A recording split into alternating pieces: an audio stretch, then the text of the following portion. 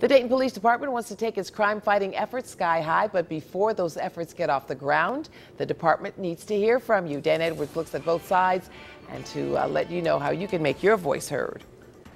Well, the issue is, should the Dayton Police Department utilize aerial surveillance as part of its crime-fighting tools? Well, the department tells us flying unmanned aircraft equipped with sensitive cameras would give them a bird's eye view of many events like monitoring large-scale disturbances or to assist during weather emergencies or natural disasters.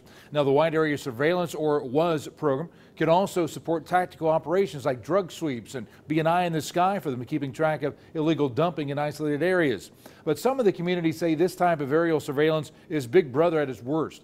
Tonight at 5:30, they're hosting a press conference at City Hall to air their privacy concerns.